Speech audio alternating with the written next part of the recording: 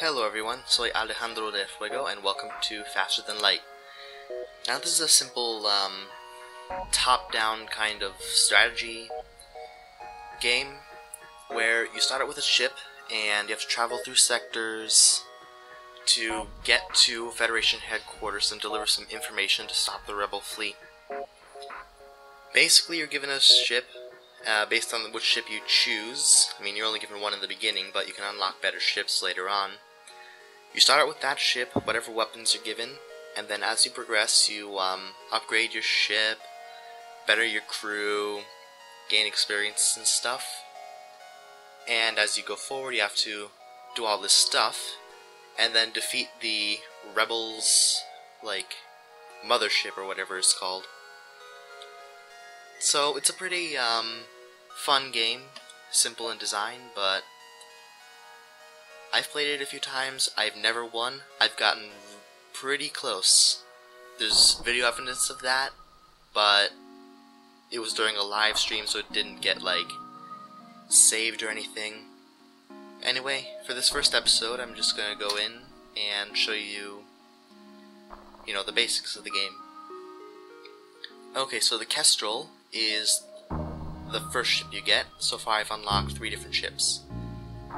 The Kestrel, which is a human ship. You've got the Taurus, which is a... oh my god, I forgot what these guys are called. Engi ship. Engi. And then the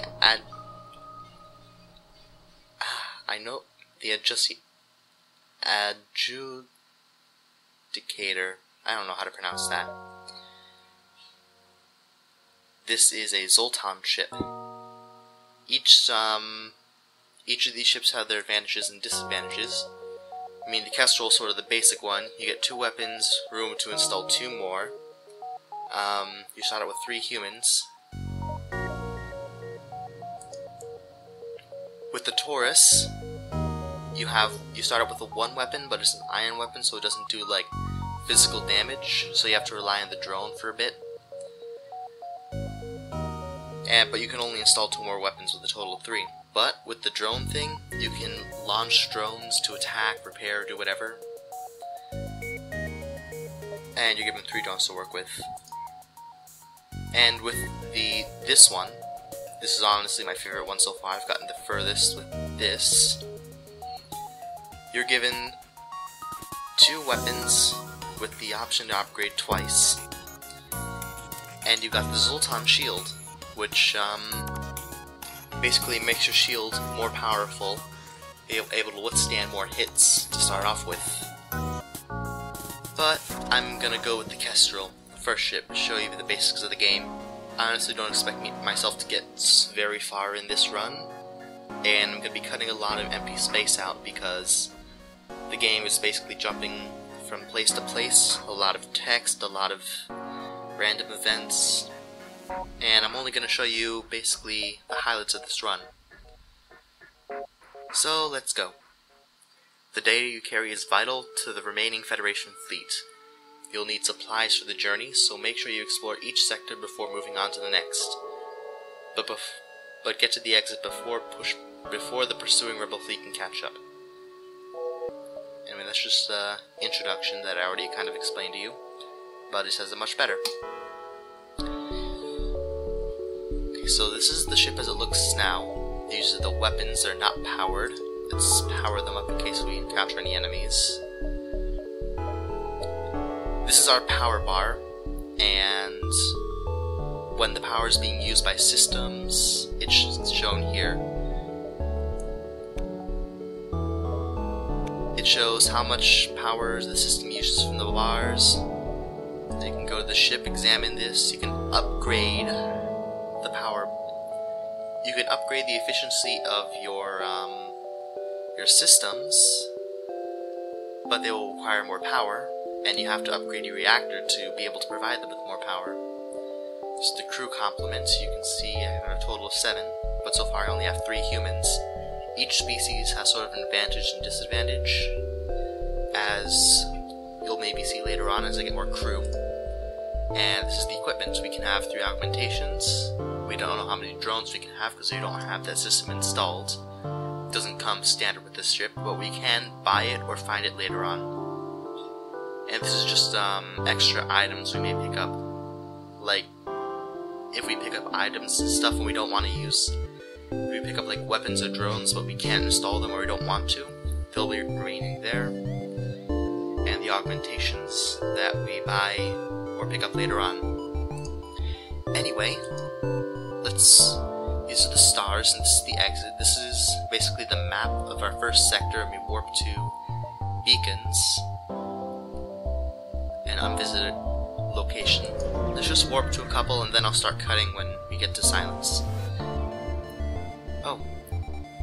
See, it's a good thing we have the weapons activated, because now they're going to start charging immediately. You detected an automated outpost rebel scout attacking a small refueling outpost. Now we can intervene to defend the outpost or avoid it. I usually like to intervene. Attacking gets us good stuff sometimes, especially when we're helping someone else out.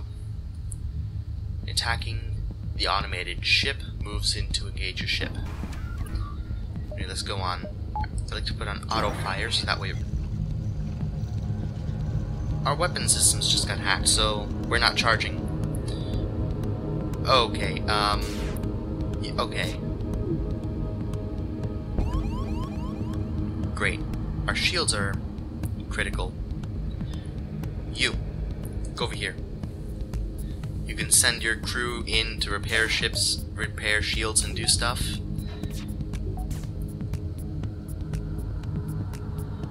I forgot.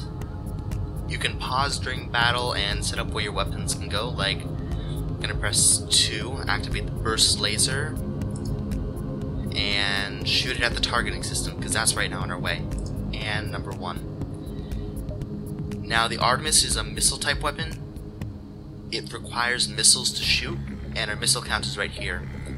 Burst laser is not a missile using weapon, so you can shoot it without using missiles and stuff.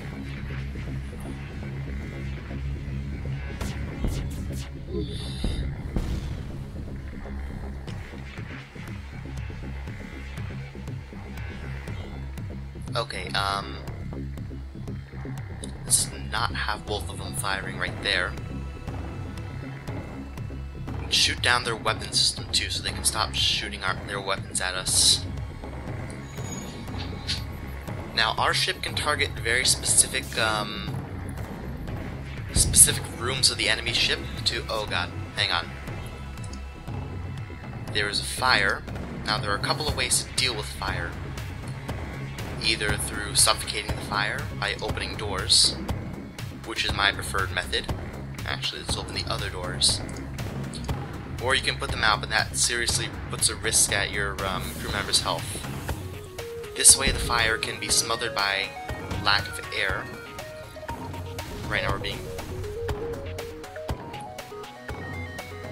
the fire is being smothered by lack of air, but right now our weapon systems are being destroyed by the fire. Oh my god. What a nice first warp.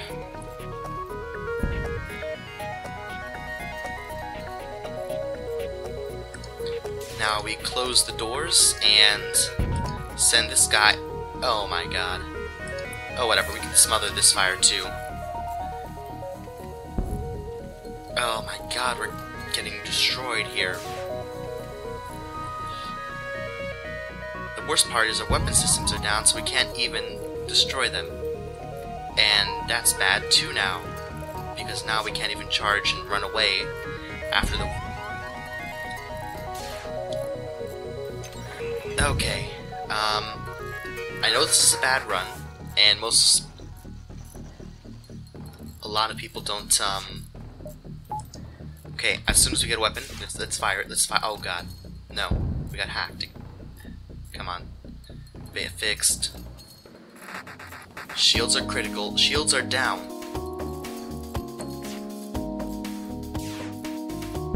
Yes! No! No, not good at all. Not good at all. We don't even have a weapon we can use right now. At least our shields are up, that's one good thing.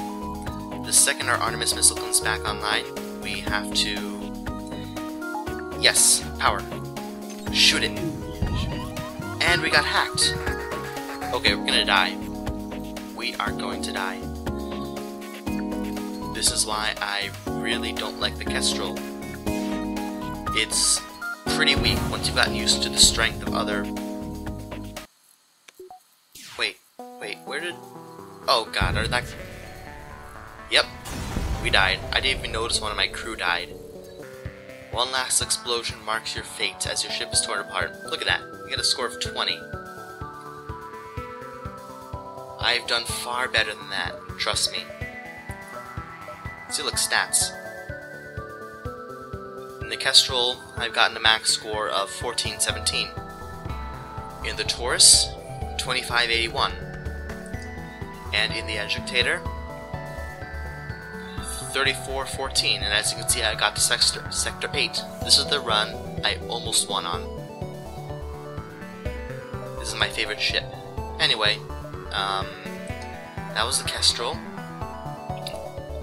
Let's go to the hangar. Should I do another run with the Kestrel? I don't know. I want to show off this first ship of the game, but let's go again. The worst that could happen is we die again. Struggling against enemy drones, target the drone system to temporarily disable them. That's what I was trying to do, but our weapon systems got hacked by the drones, so we were pretty much screwed. Basically, if you have weak shields and your weapons are hacked, you're screwed. Which is why upgrading is very important. I didn't want to pause, I want to press continue. Okay. Charge up the weapons. And let's jump. Please let this first jump be an okay jump. As soon as you arrive, you receive a Federation encrypted message. A rebel ship has been terrorizing the local civilians in the system. Please seek and destroy it. Let's go attack it, why not? Spend some time looking around, but scanners cannot pick up any trace of the rebel ship and prepare to move on. Okay, good, no combat. Sometimes if you help people out, you can get stuff, I already said that. And we warp right into combat this time. Attack the automated ship to get sensor information. Let's attack it, why not? And they're sending at it. Okay, attack their systems right away. Oh god, that's not good. They hacked our oxygen system. As you can see, we are well, we did lose oxygen. It's okay now. They're gonna our shields are down, but we can manage. In fact, this guy, you can go over here for now. Make sure our shields are kept up. The engine will charge on its own.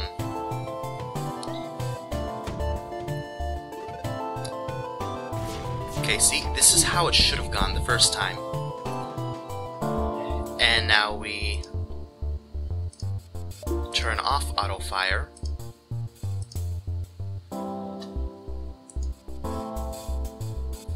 We don't need the missiles anymore. We don't need to fire the missiles any more than necessary because they are limited, as I mentioned before. So you see the missile's ready to fire, but it's not firing because I turned off auto fire.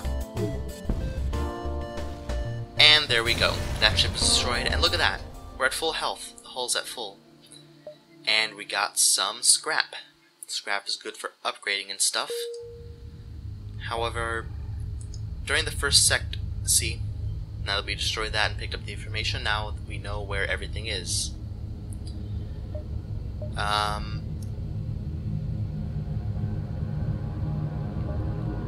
we're gonna go down, check out the dangerous sector, just cause there's nothing here. Let's continue. Oh look, we found a scout ship. Let's fight it. Start out paused so we can turn on auto fire. Blast their shields. Missiles can get through shields. Energy weapons like burst lasers, their like blast power is weakened by shields, so shots per charge 3 because they have a level 1 shield, the shots per charge would be 2 damaging and 1 to lower the shields. So if we shoot down the shields, our burst slaves will be more effective. They're powering their FTL, they're trying to get away. If they get away, they will reveal our position to the rebel fleet, and that'll make them approach faster. Anyway, I think I'm gonna fast forward through this battle, only give you the highlights. Oh shoot, no, I wanted you 1 and 2 can fire at the drone system. There we go, we destroyed their faster than light system, they can't warp away, and now they're dead. We got scrap, missiles, and like warp fuel. Fuel for jumping. That's what this is. Each jump consumes 1 fuel, so it's good that we get fuel. We go up here, and then we can access the store to buy some stuff, see what we can get. Normally I like to be completely free of missile-based weaponry, just because I don't like having to worry about my missile counts. Find yourself surrounded by a group of mysterious alien vessels. They hail you and apparently have some valuable technology for sale. Let's check it out. Ooh, Clone Bay. Didn't think I would get that early on. Okay, so right now I have a Med Bay, which heals your people. With the Clone Bay, it gets rid of your Medical Bay, but it also revives dead crew. So the trade-off is you can't heal your crew, but you can get them back through cloning. They also had a drone control, but we couldn't afford that. I like the Clone Bay because as long as it's powered, your crew will never disappear. Yes, I wanted to replace the Clone Bay with Med Bay. No point in jumping to the next store because we were just at a store. Anyway, let's check out the distress signal. The distress signal is coming from a small space station orbiting an uninhabited planet. The satellite defense system has gone haywire, and the repair crew can't approach without it being fired on. They're looking for help to fix or disable it. Let's promise to help. Wait, why not? You consider your options. We only have 1 option. And look at that, we helped them, we got stuff.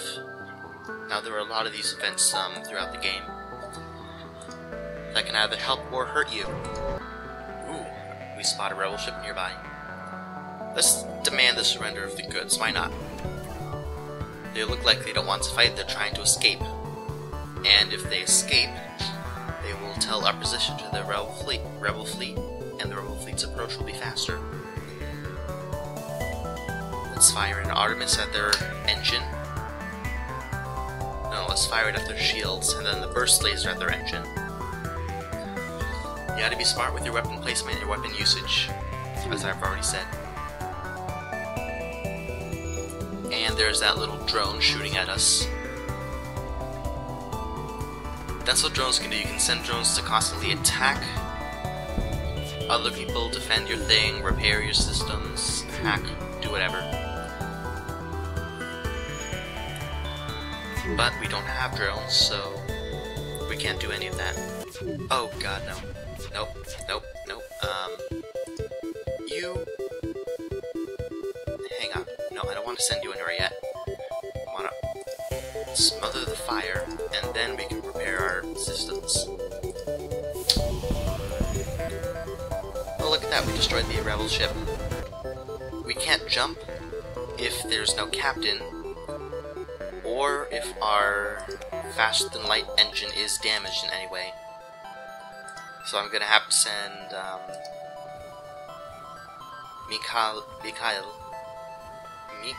Michael? I want to say Michael, but that's a weird way of spelling it. We're gonna send Michael to repair the ship system. We need more crew, by the way. There's a few ways to get them, and I'll explain them as we go along. You can either buy them as you saw in the shop, pick them up through events, or there are slave ships which you can either purchase them off, or destroy the ship, but have mercy on them, so they give you a ship, they give you a slave for their lives. Anyway, let's jump. We can either check this, or go straight to the exit, and I'm gonna check this. Because as long as the rebel fleet is not right on our asses, I like to take my time in reaching the exit. I hate hacker systems. I hate them, I hate them, I hate them. And our shields are hacked. No, no, no. Our shields are hacked and our shields are down, but now our shields are back up, so that's good. Our cameras are down, which means we can't see inside the ship. You go repair our cameras. And the ship is destroyed. We got stuff. We got more stuff. See, look at that. All that stuff. Okay, that's the bad thing about cameras being destroyed. I didn't know that room was on fire. Let's quench the fire. I can hear the sound of our ship on fire, so I'm keeping the thing open until with the cameras off. You cannot see in rooms that you're not in, which is very disadvantageous. Our crew also has health, which okay, hang on. Oh God, no! I fucked up. Oh no, wait, it's all good. It's all good. Now you, no. Don't open that door, go in here, repair our camera system, and now we can jump while you're repairing that. As you can see, our hull is down a bit, but we can repair those at stations and stuff. We've arrived at the beacon, we can jump to the next sector. Awesome.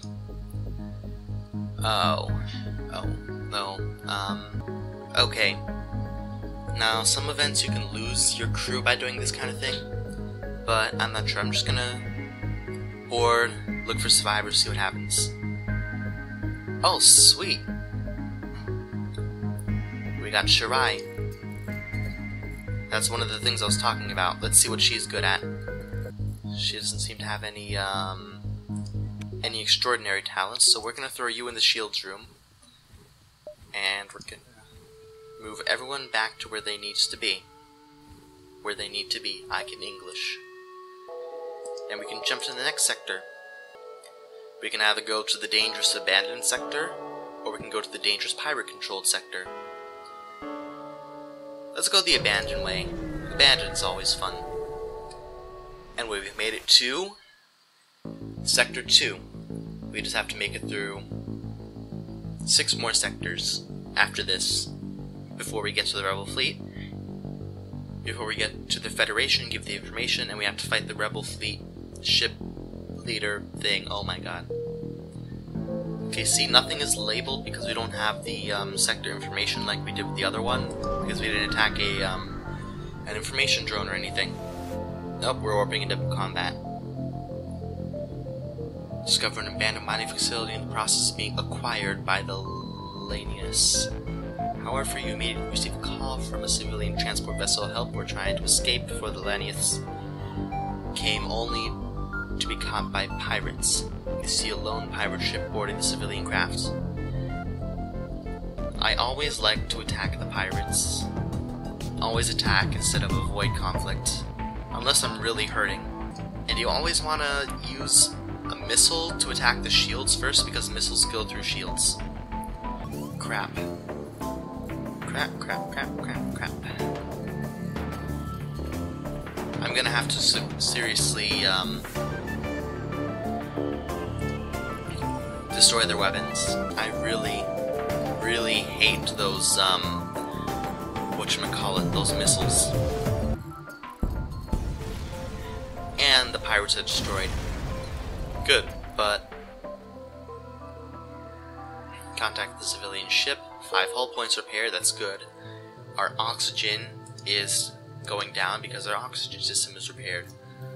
Let's send Mikhail to repair that for us, shall we? So we don't suffocate and die. Now, the Rebel fleet isn't approaching too fast, so I don't have to worry about making it to the... oh my god. ask if they require assistance, send them scrap, leave. And let's ask if they require assistance. Oh, look at that, they want to attack us. We want to help them, they want to attack us. Oh crap, our oxygen is going very down. And my crew is starting to suffocate a bit. Let's send you back to the engine room. We will not accept surrender. Oh crap, Shirai's not. Oh wait, we have the clone base, so watch this, guys. So Shirai dies. And so Mikhail is about to die too. Hang on. Okay, this is bad actually. This is very bad. You, get out of there. Go to the room with oxygen. Oh, you already died. Go over here, quickly repair the oxygen system. Because we don't want our crew to suffocate. Because what good is a cloning bay? Oh, look at that. Shirai's back. Shirai was clones, and now back in action. Okay, but what good is a cloning bay if we're just going to be sending clones to be clones into a ship without air, just to die right again? Okay, this is something. Skipped a couple of jumps there because it was just nothing missed. Nothing happened. Anyway, as usual, send a missile at their shields, send the burst laser at their weapons, and wait for them to fire. You can either accept their offer, or continue attacking them. I like to usually continue attacking them unless they offer something really good, and don't want to risk that being destroyed by attacking them again. And they are dead. Look at that beautiful ship breaking up animation. See, look, we got less fuel than what they offered in this surrender, but more scrap. So I guess that's the trade-off that we made by continuing to attack them. I probably should have mentioned, this is where the rebel fleet is. These are beacons that have taken control, that have been taken control of by the rebels, and these are gonna be taken into control of during the next jump. So it's good to have more crew, because crew have different aliens have different abilities. Now, I've been told against buying crew because you can get them for free, but for the sake of showing you guys stuff, I'm just gonna buy all these guys. And look, we got more crew. Having crew in certain systems will sort of upgrade your systems automatically. Like, you'll see what happens now that we have Hector. No, this is Kusi. Having Kusi in the camera room. Anyway, now we have a full crew complement. Now, the smart thing would be to go to the civilian sector, because it's safer. But, because of the type of person I am, let's go to the rock-controlled sector. The rock people are a powerful and proud race. It is not unheard of to have a peaceful journey through their lands, but don't count on it. They like to attack. Rock people. Oh, I forgot, these guys, I guess these guys don't like air. Which is good, we can send them into oxygenless areas to repair things. Ooh, this is a good one. You see, we could have either stripped the ship, left it alone, or we could check for life forms and keep a lookout for ships while looting the wreck. Without the slug guy, we couldn't have done this, but let's do that. Salvage what you can from the ship. No life forms or ships are detected nearby. That's good. Let's attack these guys now. Man, a lot of this game is just waiting for things to happen, because everything goes slowly. So there's going to be a lot of cuts in this video. There was already a delay when I tried to record once, and Audacity crashed as I was rendering the audio. So the audio got deleted, and I could not use that video file at all because it was just a mess. Anyways, hopefully, if you're seeing this video, hopefully we're back on track and everything. Anyway, before we jump, let's upgrade the shields once, upgrade the power bars twice, and watch what happens. Power this, and now we have a second level to our shields, which means we can withstand being shot twice before they get through our shields. Oh, look, an asteroid field. Now these are interesting places to go into combat. Oh, by the way, guys, because we have a slug in the camera room, we can see inside the ship, know where all the crew is, so that way we can target systems and know when they're going to be repaired and everything, and just basically good advantage. That's why I like to get people into different places. Anyway, as I was saying about the asteroid field, you see we're getting attacked, neither side is firing. That's because the asteroids occasionally bombard our ship, our shields. Because it's a good thing we upgraded when we did, because otherwise our shields will constantly be dropping completely by the asteroids. But because we have the shields doubled, the asteroid would hit our shield once, and we still have one level of shield protecting us before the next one hits. You can see inside the ship and know that their engine is on fire, by the way. And now we know their ship is dead. And that's when you're in danger, by the way, you still have to wait for your faster than light drive to charge. Yeah, this game is a lot of waiting around. You're not going to get the full effect of how much waiting this game is. For example, this, according to Audacity, I've been recording for 49 minutes. Now how long the video is at this point, I don't know. Could be half that length, or less, or more, I don't know. Depends on how much useful stuff I find in this video. Oh, another rock peoples. Let's attack them the same way we attack the other guys. Yeah, this game is a lot of waiting around, a lot of strategy, a lot of knowing where to place your energy and time.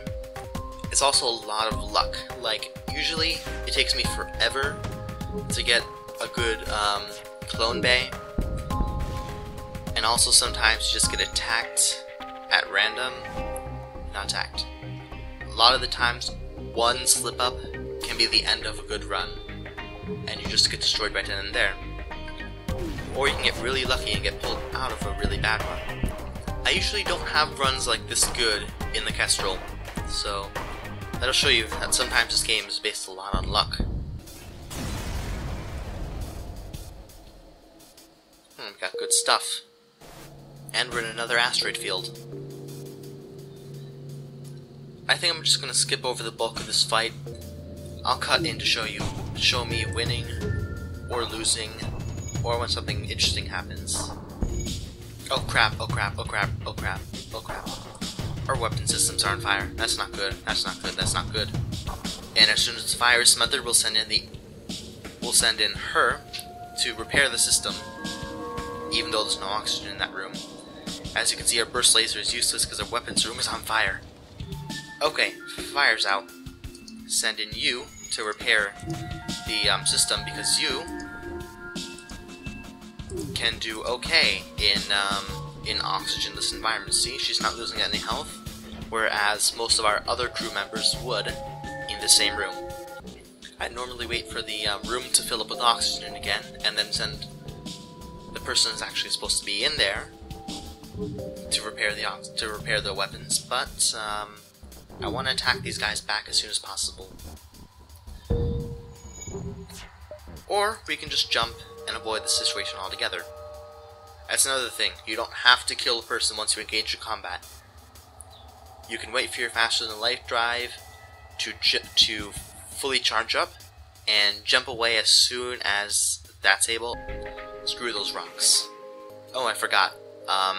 Save your current crew positions and return crew to safe positions, meaning that you can send your crew all over the ship, and when you get a teleporter bay, you can teleport them off ship and teleport them back, and send them around to repair, do stuff, fight guys, and with the click of a button everyone goes back to where they need to be. Anyway, I'm gonna select the next sector, and then it's gonna be the end of the episode. You have arrived in Engi space. The fall of the Federation has brought tough times to these robotic life forms, but they're usually willing to help. Okay, everyone, that's going to be it for this episode. Hope you enjoyed. If you did, leave a like, comment, and subscribe. Or don't, do whatever the hell you want. If you want me to continue this run on the next episode, or you want me to show off the other ships, tell me in the comments below. Okay, that's it. Gracias, and have a good day.